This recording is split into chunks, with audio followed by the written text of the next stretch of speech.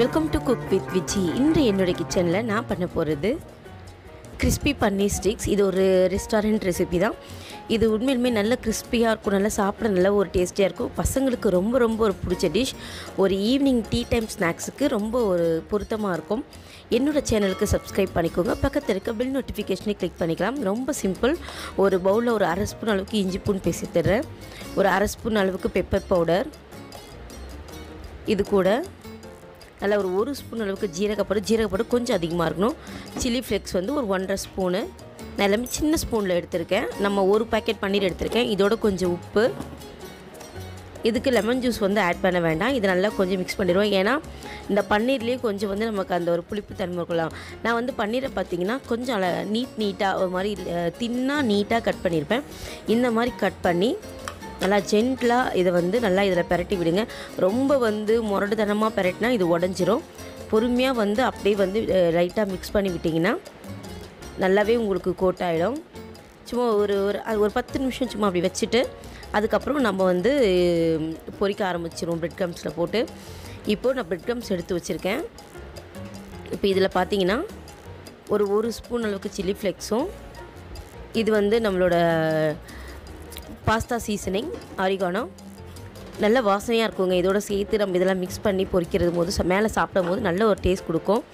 இதுக்கு கொஞ்சோண்டு இது மேலே உப்பையும் சேர்த்துக்கலாம். கார்லிக் பவுடர் இருந்தால் கார்லிக் பவுடரும் சேர்த்துக்கலாம். அப்படி இல்லைன்னா விட்டுடலாம். இது வந்து மைதாவில் கொஞ்சமாக தண்ணி போட்டு நல்லா கொஞ்சம் நல்லா கரைச்சிக்கோங்க. லம்ஸ் இல்லாமல் நல்லா கரைச்சி எடுத்துப்போம்.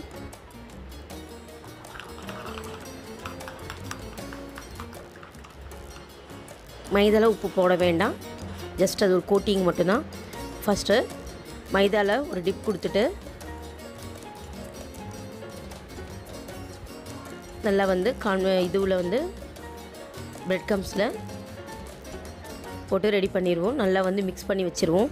இது மாதிரி எல்லாத்தையுமே வந்து மைதாவில் டிப் பண்ணி இந்த மாதிரி வந்துட்டு பிரெட் க்ரம்ஸில் ரெடி பண்ணி வச்சுட்டு ஒரு ஃப்ரிட்ஜில் இதை வந்து பார்த்திங்கன்னா ஒரு 10 நிமிஷம் ஒரு 20 நிமிஷத்துக்கு மேலே அப்படி வச்சிங்கன்னா நமக்கு நல்லாவே ரெடி ஆகிடும். ஏன்னா இது வந்து உதிராமல் ஒட்டாமல் இருக்கும். இப்போ நான் வந்து ஃப்ரிட்ஜில் வச்சு எடுத்திருக்கேன். எவ்வளோ நல்லா வந்து பைண்டாக இருக்குது பாருங்கள். ஒட்டி இருக்கும், நல்லா தனித்தனியாக பிரிஞ்சு போகாது. அதனால தான் சும்மா ஒரு 20 நிமிஷம் வச்சா போதும், ரொம்ப அதிகமாக வேண்டாம். ஒரு மிதமான கரெக்டான ஆயிலில் இந்த ஸ்டிக்ஸ் எல்லாத்தையுமே எவ்வளோ தேவையோ அந்த அளவுக்கு போட்டுருவோம். போட்டு நல்ல ஒரு கோல்டன் கலர் வந்ததும் நம்ம எடுத்துடலாம். இது நல்ல ஒரு ஒரு டொமேட்டோ சாஸோட ஈவினிங் பசங்க வர்றதுக்கு கொஞ்சம் நேரம் இருக்கிறதுக்கு நம்ம ப்ரிப்பேர் பண்ணி வச்சுட்டா அவங்க வந்தோடனே நம்ம ஃப்ரிட்ஜிலேருந்து எடுத்து நம்ம பொரிச்சு கொடுக்கலாம். உண்மையிலுமே ரொம்பவே பசங்களுக்கு ரொம்ப பிடிக்குங்க. இது வந்து ஒரு டீயை போட்டு வச்சுட்டு இதை வச்சு சாப்பிட்டு பாருங்கள். கண்டிப்பாக உங்களுக்கு ரொம்பவே பிடிக்கும். ஓரளவுக்கு நல்லா வந்து மேலே நல்லா கிறிஸ்பாக இருக்கும் இந்த பன்னீரோடது. ஒரு சிம்பிள் ரெசிபி தான், ஆனால் உண்மையிலுமே ரொம்ப வந்து சூப்பரான ரெசிபி. நல்லா கொஞ்சம் கிறிஸ்பாக வந்ததுக்கப்புறம் நம்ம எண்ணெயிலேருந்து எடுத்துடலாம். பார்த்தீங்கன்னா உங்களுக்கு தெரியும் எவ்வளோ நல்லா கிறிஸ்பாக வந்திருக்கு. இந்த வீடியோ உங்களுக்கு கண்டிப்பாக பிடிச்சிருந்தா லைக் பண்ணுங்கள், ஷேர் பண்ணுங்கள்.